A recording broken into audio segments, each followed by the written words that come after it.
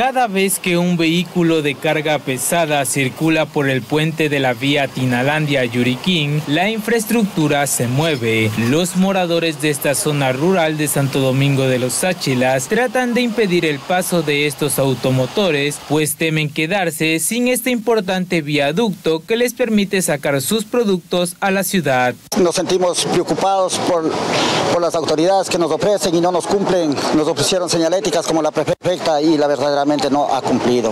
Nos ha ofrecido, pero con la Policía Nacional, dar señaléticas, no nos ha dado. Desde la emergencia hace ya 2 meses en el kilómetro 83 y ahora hace poco en el 82, la afluencia de vehículos aumentó de 50 diarios a 200, de los cuales un gran porcentaje son automotores de carga pesada que han dañado aún más la vía. Esto es afirmado por varios conductores de carros livianos que circulan por el sitio.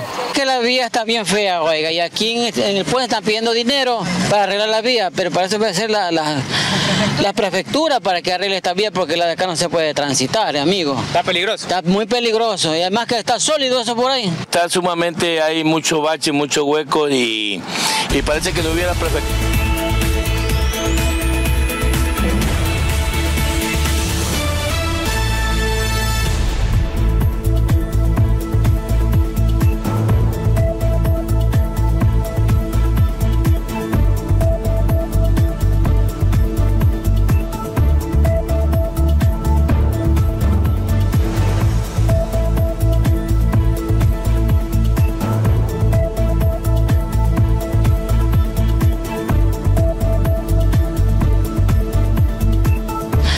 La prefectura para que arregle esta vía, porque la de acá no se puede transitar, amigo. ¿Está peligroso? Está muy peligroso, y además que está sólido eso por ahí. Está sumamente, hay mucho bache, mucho hueco y parece que no hubiera prefectura de Santo Domingo, porque no solo por esta vía, porque tenemos la vía de la Mercedes y tenemos también por Vallehermoso, también esa vía, o sea, de todo lo que hasta la provincia de Tsáchilas está totalmente con hueco.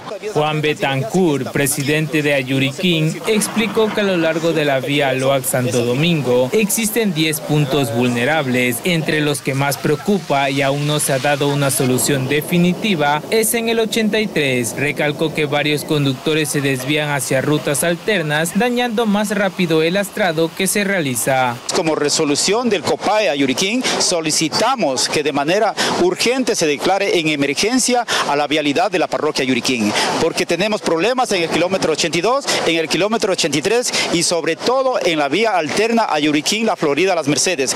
La presencia de agentes de tránsito es una de las peticiones urgentes de los habitantes de Tinalandia, pues a pesar de los esfuerzos, los conductores de vehículos de carga pesada ignoran las advertencias y cruzan poniendo en peligro sus vidas y la de los moradores. Otros también denunciaron que los habitantes piden dinero para realizar reparaciones a la calzada, lo que está prohibido, señalaron desde la prefectura.